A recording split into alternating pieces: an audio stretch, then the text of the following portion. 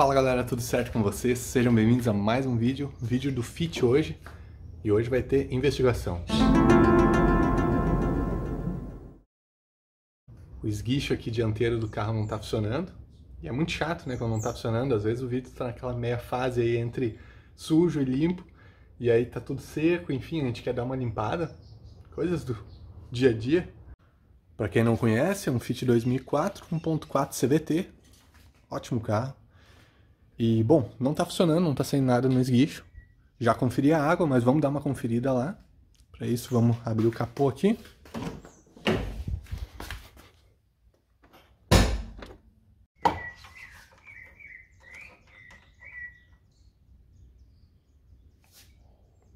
sei se vocês vão conseguir enxergar, mas tá com água até aqui em cima, que eu já completei mais de uma vez, que eu achei que tava sem água, né? E de repente por isso não tá funcionando. Porém, eu não tô nem ouvindo o barulho da bombinha funcionando. O bocal do reservatório é aqui, mas ele faz um pescoço dele, vai lá pra dentro, atrás aqui do...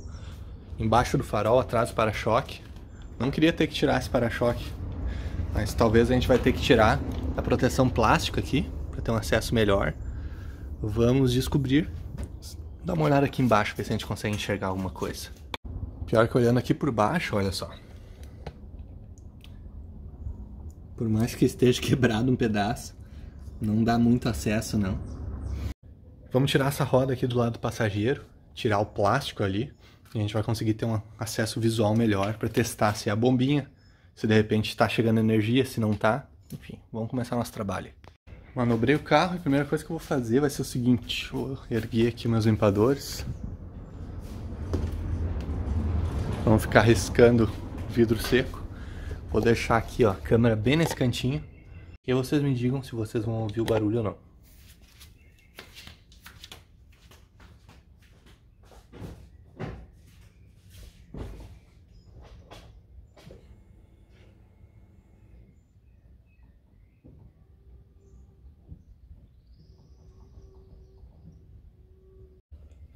Nada, né? É, eu também não ouvi. Eu até tinha pensado em tirar a roda e coisa, mas acho que não vai precisar. Eu acho que eu consigo tirar todo esse plástico aqui com a roda no lugar. Só conferir onde estão as travinhas, né? De qualquer forma eu tenho outras travinhas dessas pra se precisar trocar. Dei uma limpada no chão, mas é certo que vou ter que limpar de novo. Vai cair bastante coisa.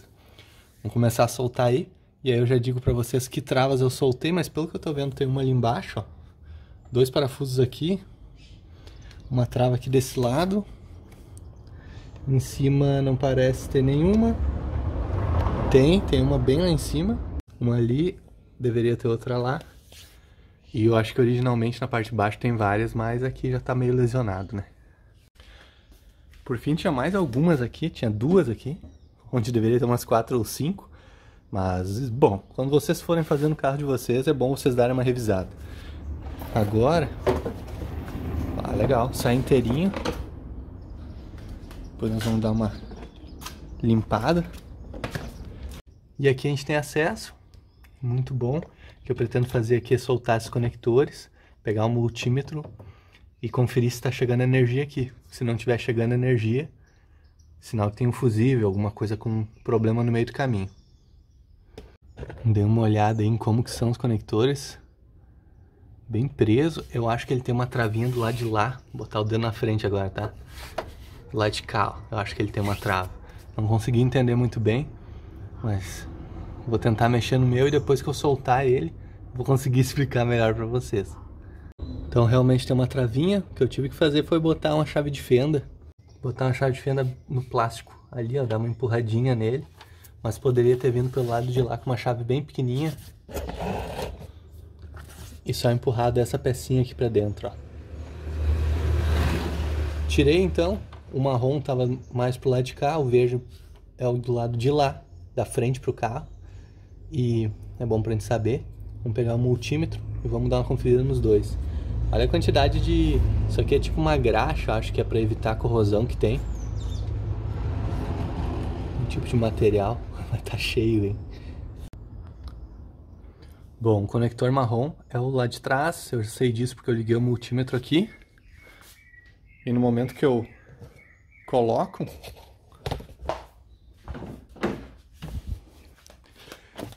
venho aqui dentro, giro.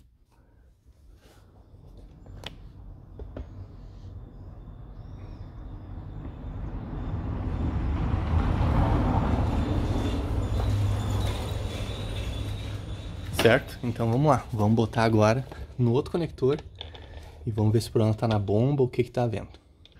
Então vamos ver juntos aí. Vamos puxar aqui, ó.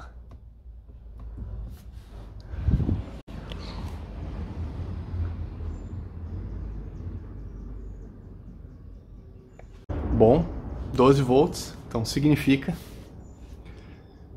que a bombinha não tá querendo funcionar.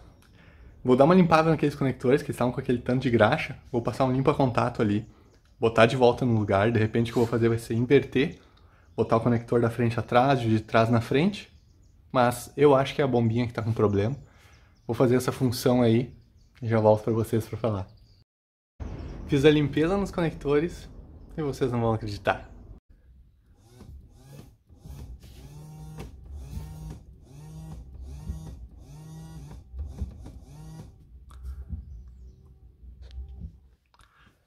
Eu sempre fico impressionado com o que a gente consegue fazer só com uma limpeza. Bom, fiz a limpeza aí, passei um WD40, depois passei um limpa-contato nos conectores, montei de volta no lugar. Feito. Funcionou, não vamos precisar gastar nisso.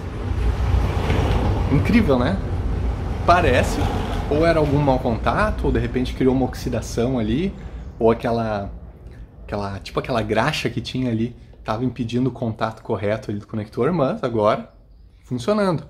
O que eu preciso fazer é desobstruir. Vocês viram que esguichou bem esquisito, assim, quase não saiu aqui. Então ele está um pouco obstruído. Eu vou ver que medida que precisa ser, se dá para ser uma agulha ou talvez vai ter que ser aqueles negocinhos para limpar bico de fogão, sabe? Que daí eu não vou ter em casa, vai ter que ficar para um próximo dia. Mas enquanto isso, já vou limpar aquela parte ali para ficar pronto pra gente montar. Mas, bah, que legal, muito bom. Então encaixei os dois conectores de volta ali. Coloquei de novo aqui essa parte do para-choque, mas não sei quanto tempo vai ficar. Agora é questão de a gente botar de volta a proteção plástica. Olha aí. Deu uma boa limpada nela, né, comparando com como estava antes. Vamos botar de volta e agora eu tenho pino para botar em todos os furos.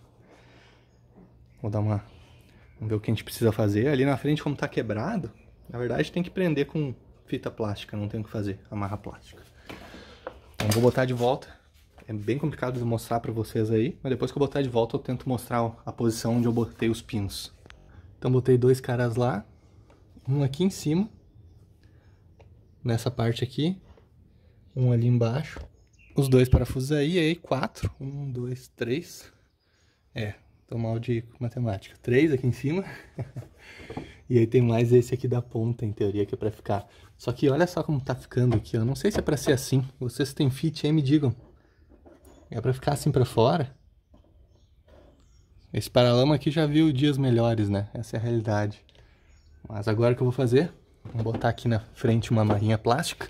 Vamos usar melhor aí. Frontec. Feito pra fazer bem feito. Dei uma olhada no site deles lá. Botar uma amarra ali para prender e não ficar batendo essa parte aqui da frente. Terminei ali. E aí eu usei, para complementar os que eu não tinha, né, dessas travinhas, eu usei essa aqui, ó, olha o tamanho dela aí. Comprei no AliExpress, infelizmente não tem a referência, mas talvez por esse código e coisas vocês consigam buscar. Muito bom, então o problema que a gente resolveu só com limpeza. Resolver o problema só com limpeza dá mais satisfação ainda do que ter que trocar peça. Porque a gente diagnosticou, viu o que era e deu sorte e resolveu. Por esse vídeo é isso aí, espero que vocês tenham gostado.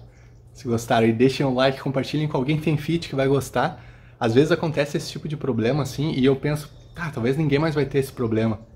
Mas o pessoal tem. Eu vou colocar aqui na descrição e no card um vídeo ali do pisca do Ford K, que eu achei que eu fiz aí porque eu pensei, não, eu vou fazer porque já que eu tô fazendo aqui, dar uma dica rápida. E é incrível a quantidade de pessoas que tiveram o mesmo problema, porque tem muitos carros aí no Brasil, né? E a quantidade de pessoas que tiveram o mesmo problema e agradecem porque estavam se quebrando e identificam com isso aí. De repente, esse vídeo simples aqui pode também ajudar quem tem Honda Fit aí. Meu grande abraço pra você, sucesso e até o próximo vídeo.